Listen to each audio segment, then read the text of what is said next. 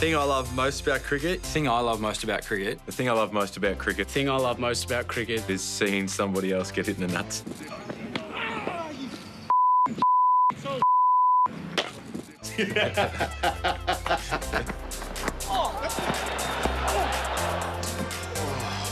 I think it's probably the only ball that you can't be tough to.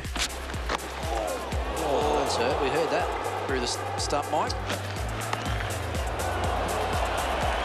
Well, it wouldn't be that funny if you were Ian Botham. It is the most excruciating thing you can feel. Finch, he's got a nasty one there. But you can't help but laugh. Right on the Boris bit? Yeah. What about the wicketkeeper right on the Boris? What, the Boris Spassky? The Boris Becker. It's always funny for everyone else, isn't it? You shouldn't laugh. You shouldn't laugh, should you begin with? But when you get hit, it's never much fun. It's hurt.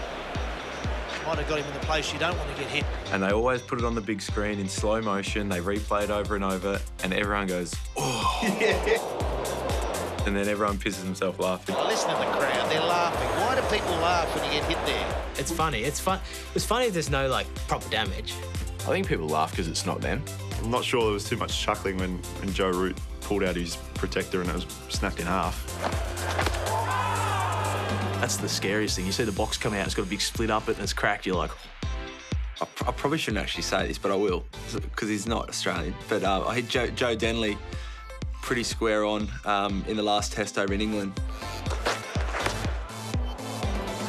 Is that rattling sound again? Always happens. Everyone else always laughs. And he actually showed me after the game, and he had a pretty good bruise. So, sorry, Joe, if you're out there.